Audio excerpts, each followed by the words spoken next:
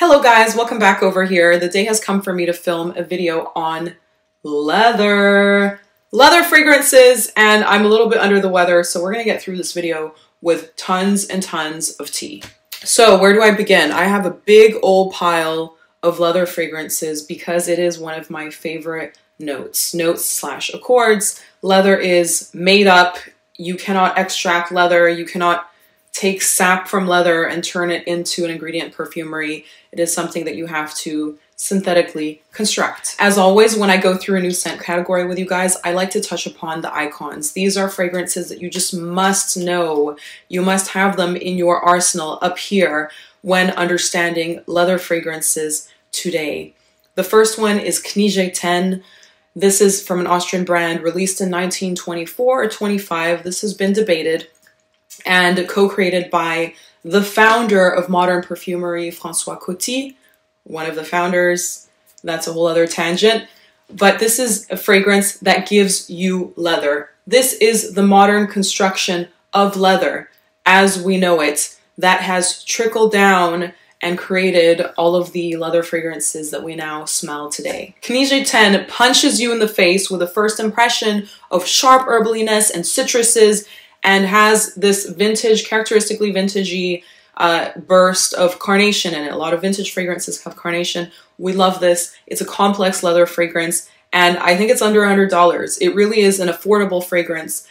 You can just stop here. Just stop the video now because this is the leather. But of course, we have varying tastes and our palates differ, so we're going to dig into other leather fragrances. The next one I actually do have, it's a classic, a staple, an icon. She is the moment. This is Bandit by Robert Piguet. This fragrance gives you Audrey Hepburn in a leather jacket vibes. Leather is often perceived as a masculine note or a masculine accord, and this just begs otherwise because this was marketed towards women. I think it still is marketed towards women today, and it is just 1940s glory. It's This one is just pistol sharp. This is like you're cleaning a pistol with it. Not that I own a gun or anything, but you're using some sort of grease to clean some sort of weapon, and you're about to put that weapon in your little strap and go kill a man because, yeah, this is just, it's one of those murder novel type of fragrances. The heroine in a murder novel who gets away with it would wear Bandit. The leather here is somewhat animalic with civet, although I wouldn't, you know, the formulation has changed. I have the modern version of Bandit, and it still is, whew, like, blow the smoke off your gun. Bandit is a weapon.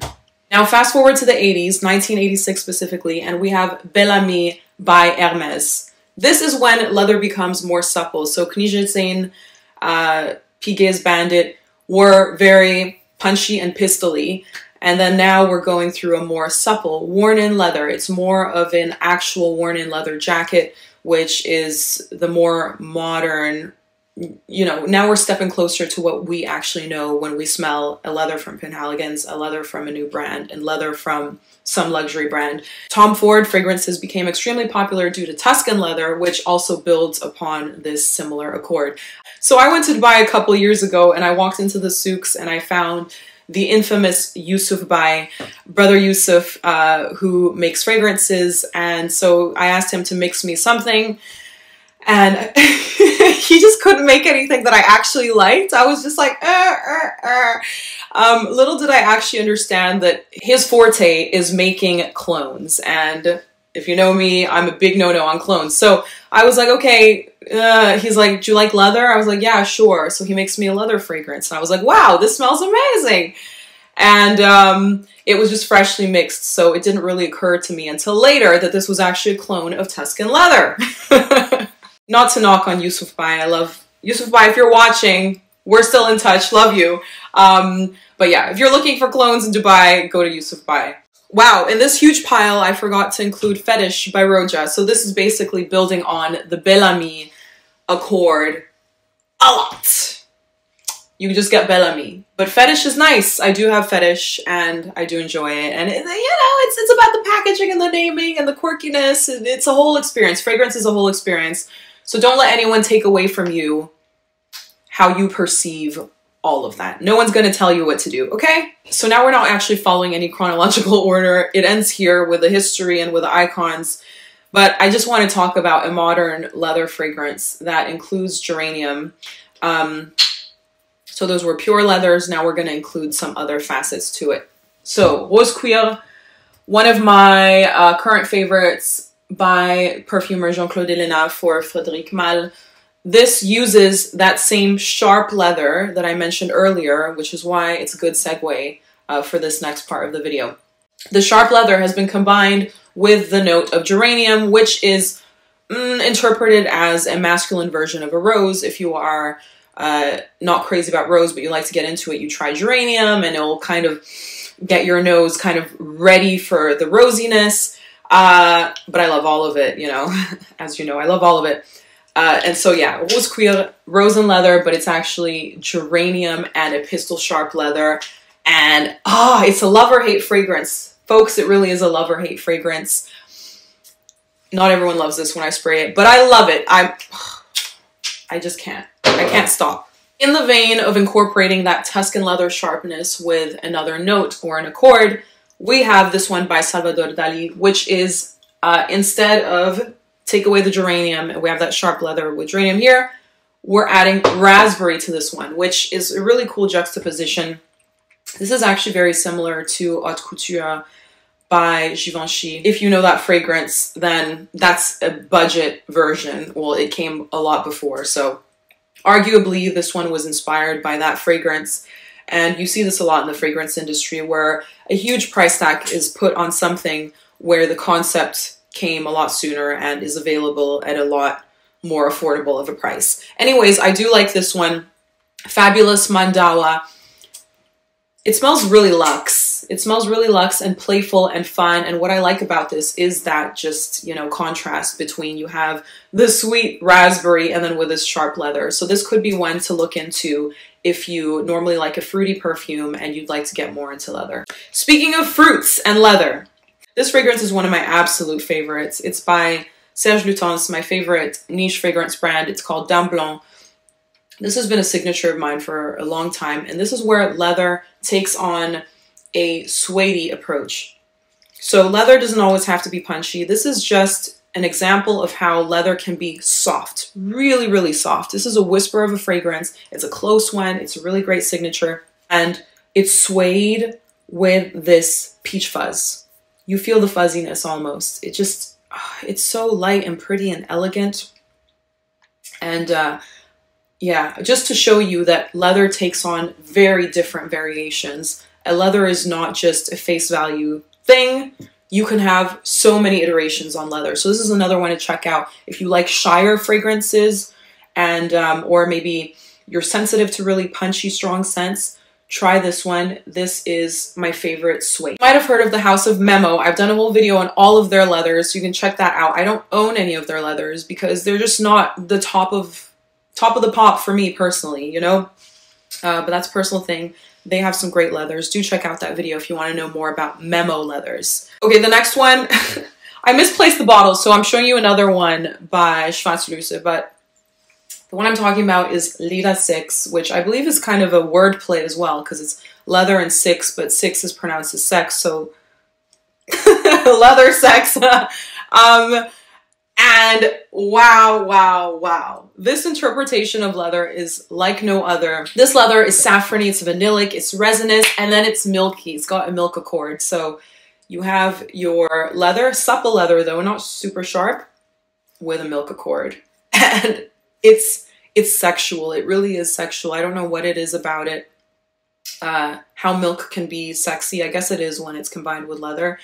Anything is sexy when it's combined with leather, but Leda 6. One to check out, and also very, very potent. Okay, the next leather I want to talk to you about is from a luxury brand called Bellissima. It's actually it has an Italian name, but it's actually a London brand. And I'm not sure what the price was of this one. I think it is definitely on the higher end. It's available in Harrods and Selfridges and places like that.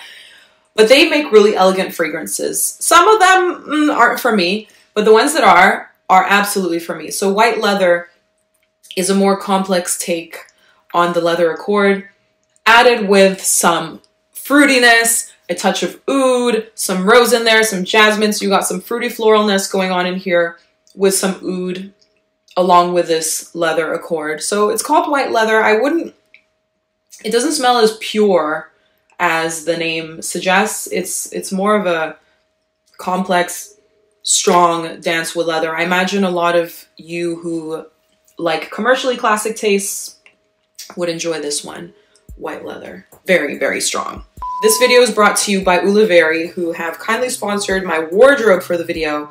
As you know, I love a robe, and this makes dressing up for filming a lot easier. Honestly, guys, I've tried to film this video for like 3 weeks, and the time has come, and then I'm all croaky. But love these. Look at the fringes on this one. I will say, though, that if you are taller than maybe 5'6", they do run a little bit short. I'm 5'8.5", 5'9", and yeah, my limbs aren't completely covered in them. It works, but I'm just saying, for those of you who are tall, maybe wait for them to actually get sizes. These are one size. They're very affordable. They have this wonderful part here that you can close, which I love. I hate having a little malfunction when you're going to the door to pick up your parcel from the mailman, and then whoops, out goes your boob. So you can just tie this on the side and you can close it. And I've worn their other styles in previous videos, like this green one, which also has flowers on it. They each are really unique and really cute. For the winter, they also have this warmer collection, so it has some velvet on the sleeve. I mean, could you get more me with a robe?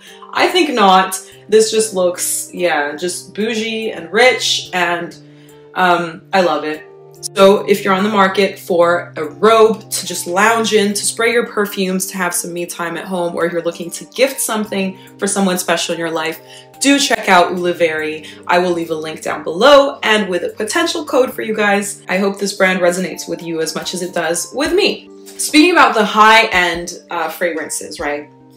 Here's a good example of how the accord has been used again. This is C by Clive Christian, broken and put together. And yeah, I still have these. This is super pistol sharp. It actually would be a good comparison to Bandit in some ways. And it's also fougère-esque. It's kind of herbally, and as some people would say, very masculine. So yeah, C by Clive Christian, but go to the beginning of this video if you want options that are not gonna break the bank. The next fragrance that we have is a super interesting take on leather in a mashup with incense, coffee, cloves, lots of things. This is spicy leather with a kind of temple vibe, a little bit, a special kind of temple. It's called Nanban by Arquiste, if I didn't say the name. And I always just joke that rhymes with Gangnam, or the other bad word, Nanban. If you enjoy a burnt sandalwood feel, just imagine that in your head, then this could be something for you. It really does change depending on the weather, time and place. It's a complex fragrance. I love Arquiste, love Nanban. Also described as masculine, but lo and behold. Okay, I don't even know if I can get through all of these. There are so many. Let's do them quickly. This next one is called Murmure Chypré. So a leather fragrance is categorically put under Chypre. They used to have lots of oak moss in them. They used to kind of, you know, follow that construction. I feel like they've wandered and changed now as time has gone by. But this is called Murmure Chypré because it is a Chypre. And this is a deep, dark leather. It's a deep, dark leather, but still elegant. The same way the Bandit still has elegance, even though it's pistol sharp. This is lived in. It feels kind of animalic. It feels like dark and like gritty. This is so punchy. I think this is the punchiest leather that I have in its own right, because these other ones, they still feel like sprayers. They still feel wearable in that sense, where this feels thick and almost oily, like it's also an extrait de parfum. Like, it has colored the inside of the plastic, but that plastic is stained, man, because this leather is just so potent. It's like a shot, you know, if you were to take a shot of leather in a shot glass, that would be Murmure Chypré. And it's supposed to be a sheeple whisper, so that's what the name says. But yeah, I guess because you kind of hint at it being a sheeple construction, but it's very much that dark leather. Oh, so good. And with having Murmure Chypré, I actually do not need the next fragrance, which I'm just showing you the bottle because I don't have it. It's from Tower Perfumes. This is another one from Tower. You guys know it. You've seen it a million times because it's my favorite. But this is Lonestar Memores. Lonestar Memores is in the similar vein to Murmure Chypré. If you would like to support a brand that is US based, then try this because the Tower fragrances are based in Switzerland. They're very hard to come across and get. And you're definitely getting potency with these ones by, what was the brand name? Oh, Motif Olfactif, I think it was the name. So Lonestar Memores was one of the leathers for me. It changed my perspective on leather. I think that before trying Lonestar Memores, I was like, I didn't really understand, didn't really get the leather thing. Tried Lonestar Memores and it struck something, like a match lights up. It struck something in my head, bringing me to a campfire, and I'm a cowboy, and my horse is there, you know, on the side, and it smells like saddle, yet it smells like campfire as well, yet it smells like, well, not so much campfire, but it smells kind of oily. It smells like birch tarry as well, like, you know, really like greasy leather, but so picturesque, like really brings you to under the stars. You're a cowboy, you're at a campfire, your horse is there, you're wearing leather, your hat's made of leather, your whole outfit's leather, the horse is leather, right? Like live leather. And oh, so beautiful. It's a must try. A must try. Tower Perfumes, Lonestar Memores. So again, I don't think we're going to be able to get through all my leathers, but I'm going to talk to you about another elegant leather, which follows that, well, I don't know, I was about to say that quintessential masculine vibe, but that's up to your interpretation. Wow, it is so elegant. This is leathery and ambery. It is called Cuir Garamant by MDCI. This is leathery with incense, with sandalwood, with roses listed in the notes, but yeah, okay, yeah, there is rose there, but oh, it's so elegantly done. The sillage of this fragrance is just so elegant. Wow. Oh, and it's an all-day scent as well. I think actually I would love this. I would love to smell this on one of you guys. Hopefully I run into one of you guys in real life and you're wearing something like this, like so elegant in the daytime. It just smells, ooh, it smells so high. And I have a few from this line and they're great. MDCI must be tried if you love a classic, but you want to try a brand that isn't necessarily a classic brand, but they really are trying to become evergreens with their collection. Each one of them are memorable. Well, exaggeration maybe, but their all-stars are really memorable, and this one is one of their all-stars, Cuir Garamant. Okay, now I'm going to go into a little bit of a lighter leather, because we've been punchy, and we've been masculine, and we've been all of those things. So now let's go a little bit softer again, and talk about Iris Prima. I think maybe it's Italian, Iris Prima, like the prima of a ballet, right? The prima ballerina. And this is supposed to smell like ballet slippers. It is so elegant. It's just the little pitter-patter of the ballet toes on the stage, and it has, this is actually suede itself, which is so cool. Oh, I love the classic Penhaligons, and this is leather with iris. That does not mean that a man couldn't wear it. Absolutely not. Leather with iris, for those of you who want a softer, suedier approach, these are your gals. These are your people. Sorry for saying gals. Again, anyone can wear it. These are your people. The soft, suede approach Woo. And iris is just so soft. Like, I love wearing iris when I travel. If I'm going on a plane, those are one of those places you have to be very careful about how much you spray, what you wear. There are people who have allergies and all that. If I'm on a plane and I want to just smell clean and like subtle, like, oh, don't mind me, you know, I just smell naturally this good, I'll wear an iris. Can't go wrong. Woo! I mean, how are we going to get through this? Okay. We're going to do a couple more, a few more. And we're going to do Mon Numéro 10 by l'Artiste Parfumeur. I have to mention Arquiste. I think they have some other leathers in their collection now. But this one, oh, it's buttery. This smells like if leather were butter to me. I'm getting so excited talking about this topic. Can you tell how much I love leather? Mon Numéro 10. Another pivotal fragrance for me to try in my lifetime. I was interning in New York City. I went to, where was it? Bergdorf's. Walked right down, was like, show me what you got. Show me the best that you got. You know, a perfume nerd. Also in college, putting my pennies together for each and every bottle that I bought. And I tried Mon Numéro 10 and I fell in love. It was like swoon. This is mainly a supple leather with the warmth of tonka. And it's kind of ambery and it's got a little bit l'Artiste Parfumeur, like characteristic background incense as well. I just love when a fragrance line has its signature.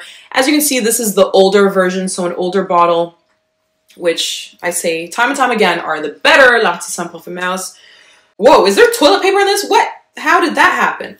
Mon Numéro 10, supple, sweet leather. It could even be hinted as a gourmand leather. It could even be hinted as that. I'm not going to go that far though. Maybe an almost gourmand leather. So good. Ah, so rich. So I recently did a video on Les Indémodables, and Cuir de Chine was one of the fragrances that I spoke about. I ended up getting another Les Indémodables, folks, but this one was high on the ranking list, and I'm wearing it today. This is rubbery leather. This is leather with some residue on it and really, really rubbery in the most gorgeous, realistic way. I love leather to be realistic. I really do. If you're going to give me a leather accord, if it does not actually smell like leather, I don't want you, which is why a lot of leathers out there have been excluded from this list. So, B683, I also spoke about it recently. This is such a unique take on leather. It is spicy, like actual picante, like it is peppers. It is peppers with your leather, and minerally and clean at the same time, and just so good. This is not a straightforward leather, but I'm throwing it in here because it just is so freaking elegant. So check out my last review comparing B683 and Ganymede. They're both leathers, but you know, not straightforward leathers. They are so much more. And then lastly, I'm going to end it here. We have 1740 by Histoire de Parfum. We're going to go dark now. We're going down deep into the dungeon. This is leather with immortelle and patchouli and spices, but it really is just, this is vampiric leather. This is leather that's dark, woody, and just, this is not your elegant, this is more your goth leather. Let's say that. So I hope you guys enjoyed this video today about some of my favorite leather fragrances. I could talk about this topic for like 2 hours on end, 3 hours, all day. And I hope that you really enjoyed this video. I've put a lot of heart and love into it, and I love sharing this. Oh, I just got emotional there. I love sharing this hobby with you guys. Thank you for your support. Bye.